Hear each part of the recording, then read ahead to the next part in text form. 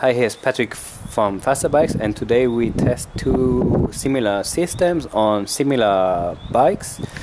We have the popular Bafang BBSHD with 30 amps. This one has a shunt mod with 45 amps, and the all new CYC X1 Pro with 65 amps, now restricted to 50 amps by firmware for the first tests.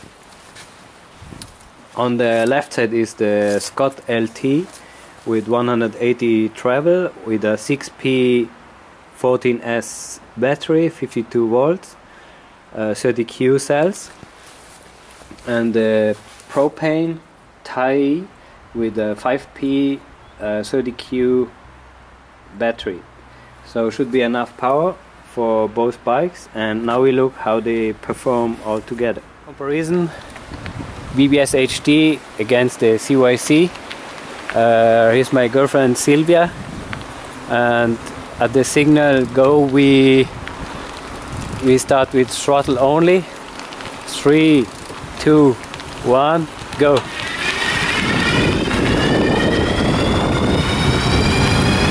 Similar.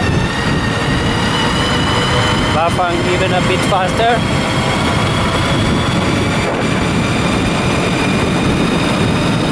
Now the CYC.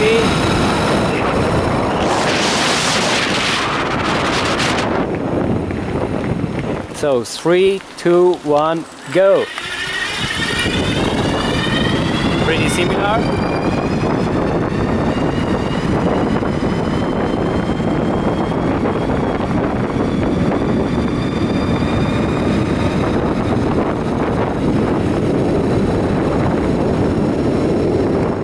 That was pretty close, I didn't expect that.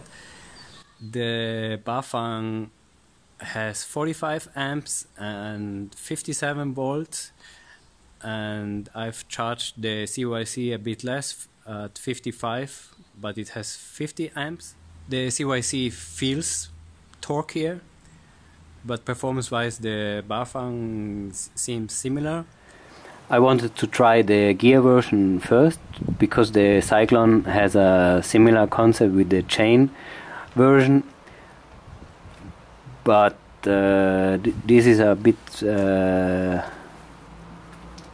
different. It is louder, the chain wheel is bigger. I had some problems when the chain fell down. It was pretty hard to resume it, and I don't know yet how it will perform when it gets dirty. It should be also louder than the chain version, but like I said, I wanted to try this concept first because it seemed a new concept, and the chain version should be less noisy and is probably the better option. These are the original cranks. Some improved lightweight versions will be available later on. They are a bit heavier than the original Bafang ones. Here are the Lecky ones mounted, which are also a bit heavier than the original ones, but with more strength. As you can see here, the motor is under the chain wheel. This is a 46 one and would touch before the chain wheel itself. On the CYC you can see the motor is much higher, but of course the drivetrain has also a big size. In the gear, in the chain version, it will be a bit smaller. Starting noise with the throttle only CYC motor.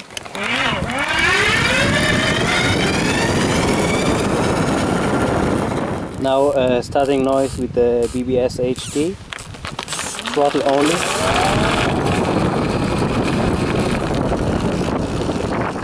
So this is the comparison from the other side. ground clearance with the CYC is better on the stator side. This is also nice to look, this small window when the motor turns. I can imagine this could also crack if you hit something, and it is replaceable, but maybe some small parts are going inside. To make a summary, the CYC, in my opinion, looks a bit better. It's better made, better bearings. It costs more. It has a better ground clearance. The BBSHD in the stock 30 amps configuration is of course much less powerful than the CYC with 65. The Bafang is a lot quieter. With this gear version you can hear some winding noise. With this gear version also you have a problem if your chain falls down. You need some time to bring it up again. I don't know how it is in the dirt. When some dirt comes in the gears, could cause problems. What I forgot to mention is that I have to remove some material here. I mean, the propane frame is a bit special with his linkage, and as I know, this plate will be modified with some new forms and maybe suitable for more frames now, but could maybe like it is now, it should work for 95% of the bikes. This is the stock throttle of CYC, which is the same as the Bafang has. The display is a bit high, has 3 buttons. Actually this model is not well made, but they say they have an improved version, because this moves a lot up and down and could be removed easily. In the start mode shows you kmh or miles, the pass level, and the line below can be switched between RPM, time, current, voltage and trip, and odo. Here you can switch between 3 modes which can be set in the app, like max speed or power. All the settings now are in Chinese in the Android app, and I don't have an iPhone, so it's a bit hard to me to read everything. The principle of wiring is similar to the Bafang, which is one main wire going to a splitter. They use Hewlett company, Bafang use Hygo. And here is the speed sensor, similar to the Bafang. It will be another one later on. The Bafang display shows you a bit more lines and a bit more information altogether. There are some choices of different displays, while the CYC at the moment has only one. Regarding top speed, I can hit 60 kilometers per hour with the Bafang. The shunt mod didn't make much difference in the top speed, and while the CYC can turn a bit faster, and I hit 70 kmh GPS speed. If you are planning to buy the CYC, get also the programming cable, since there will be much improvements.